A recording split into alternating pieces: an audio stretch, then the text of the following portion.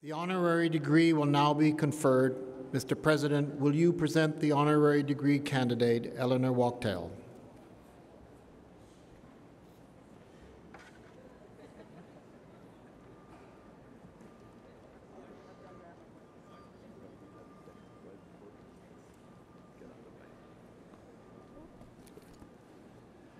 Mr. Chancellor, to the countless Canadians who value the arts, Eleanor Wachtel is a national treasure whose informed conversations, infused with wisdom and sprinkled with wit, are as much a part of this country's cultural landscape as the works of the authors and thinkers she so graciously brings to our attention.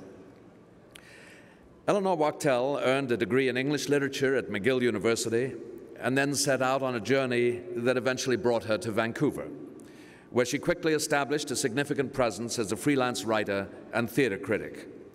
As an editor of Room of One's Own, a groundbreaking literary periodical, she was also an influential figure in Vancouver's feminist literary community. And to Simon Fraser University's lasting benefit, she served for 5 years as adjunct professor in our Department of Women's Studies. In 1990, Eleanor Wachtel entered our national consciousness as the host of CBC's Writers and Company. From that moment until now, she has genially engaged us in her intimate discussions with writers whose works fuel our imagination. The authors whom she interviews invariably fall under the spell of her unique combination of erudition, curiosity, and grace. While in kitchens and living rooms coast to coast, we are entranced by the unfolding conversation, leaning towards our radios in anticipation of the next question. The judges who recognized her work with the CBC Award for Programming Excellence spoke for all of us when they stated that if they had to choose 1 hour of radio to take to a desert island, that would be Writers and Company. From 1996 to 2007, she was also the host of The Arts Tonight, adding yet another dimension to our national dialogue about art and artists. Some of the finest hours spent with many of the most thought-provoking guests are preserved in Ms. Wachtel's 2 edited collections of her radio interviews, Writers and Company and More Writers and Company. To the delight and edification of her audience, she added a 3rd work in 2003, Original Minds. For her distinctive contributions to Canadian culture, Eleanor Wachtel has been appointed a member of the Order of Canada, and she has received the Jack Award for the promotion of Canadian books and authors. Today, we pay tribute to this remarkable Canadian whose original mind has informed and enriched our lives.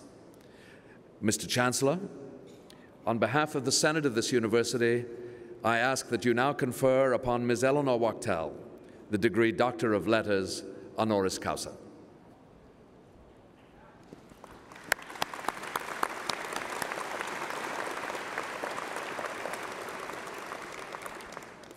Eleanor Wachtel, by the virtue of the authority vested in me and in the Senate of this university, I hereby admit you to the degree of Doctor of Letters, honoris causa. Ms. Wachtel will be hooded by Dr. Bill Crane, Associate Vice President, Academic.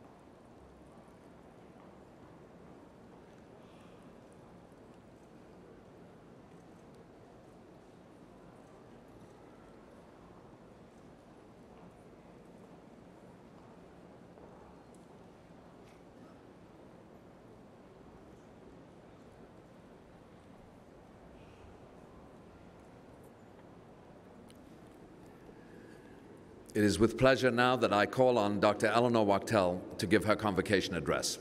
Dr. Wachtel?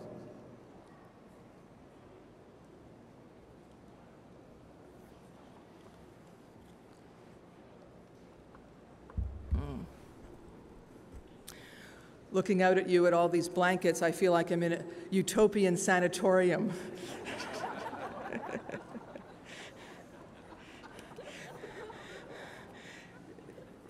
Chancellor Brant Louis, President Michael Stevenson, distinguished guests, faculty, parents, and especially graduates. It's really a great honor and pleasure for me to be here. I feel a particular affinity with Simon Fraser because I was welcomed here so many years ago as an adjunct professor. And Vancouver feels like my hometown in so many ways. It's where I began my career, it's where I met so many of my good friends, and it's where I love to come back to. It's hard to describe exactly what this feels like. It's like some kind of a blessing conferred for what I scarcely merit. The American writer Russell Banks, Blue Collar, he wrote Affliction and the Sweet Hereafter. When he got an honorary degree, he called his mother, he explained what it was, he was all excited, and she said, "Just like you, to get it the easy way." Well, you've all gotten it the hard way. I was looking at a recent New Yorker where they talk about how stressful an experience a university education can be. The competition, the relentless exams, the social pressure. In the US, almost half of the people who go to college never graduate. And there were a few other numbers I thought might interest you. For instance, the biggest undergraduate major by far is business, almost 25%, almost a quarter of all bachelor degrees, compared to 4% in English and 2% in history.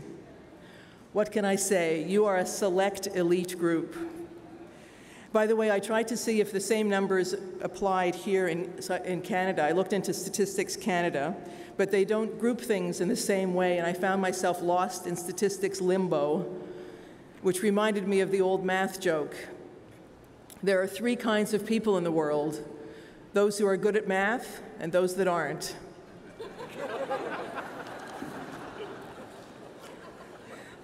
But you are a highly prized cohort. The not obviously utilitarian education can be the best preparation for trying to make sense of the world, to question, to discern patterns, and make change. The saying goes that a university education teaches you how to think. I would hazard that you were already well able to think when you first came to this distinguished school. But what your degree gives you are choices of what to think about.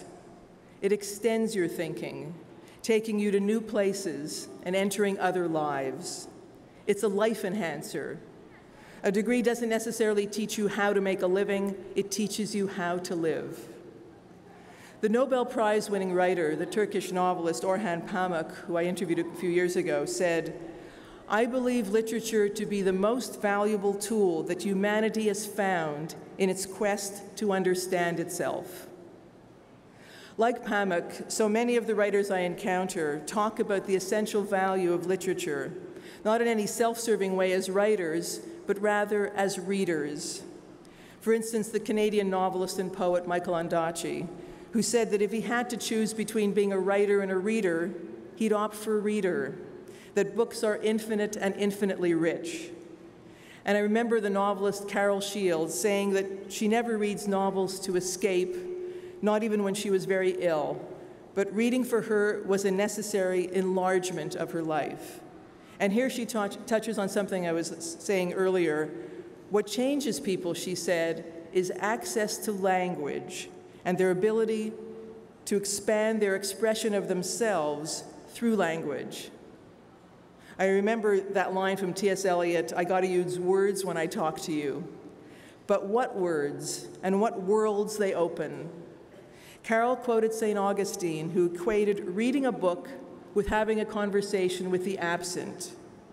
In a sense, my work is double happiness, as the Chinese saying goes, having the conversation with the absent through their work, and then having a conversation with the present, with the author. When I put together a book about original minds based on a series of interviews I did with people who had made a difference through their lives and work, It made me think about what it means to be original. And two things in particular kept coming up: curiosity and risk. Curiosity as an appetite for the world and for the present moment, especially noticing the normally overlooked, the apparently unimportant, the undervalued, the negligible. I was struck by how often this came up from people who were otherwise so completely different. For instance, Jonathan Miller and Jane Jacobs. Miller is English, Cambridge educated, trained as a medical doctor. He became a comic performer in Beyond the Fringe. He made the television series The Body in Question, and is now a curator, writer, and director of theater and opera. Miller talks about how he was brought up to believe that curiosity is what makes life worth living. Keep your eyes open. Life is filled with odd paradoxes and problems, and you have to not let things just run by you. Similarly, Jane Jacobs, who was the guru of cities, famous for her groundbreaking work, The Death and Life of Great American Cities.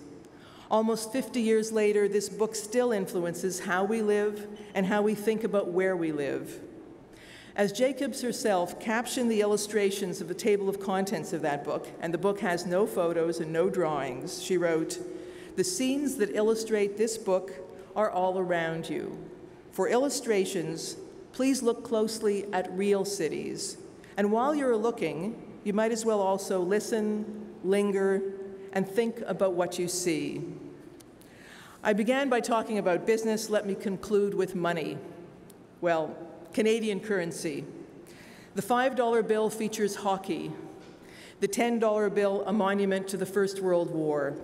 But the 20, and because of bank machines, probably the most common denomination, is about the arts.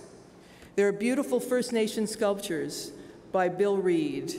And then, maybe in 5-point type, this from Gabriel Roy, who grew up in St. Boniface and lived and wrote in Quebec.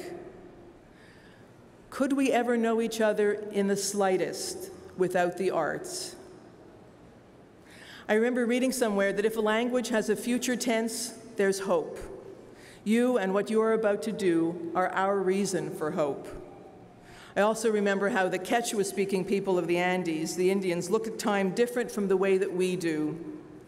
We tend to view the past as behind us and the future ahead, as in, let us go forward into the future. The Quechua, more logically perhaps, recognize that the past is what's already known. It's right in front of you. The future is behind your back, because it's what you can't see, unless you catch a glimpse of it from the corner of your eye or across your shoulder. You can't see it, it's without limits, it can turn your head around. I wish you every success and congratulate you on your convocation.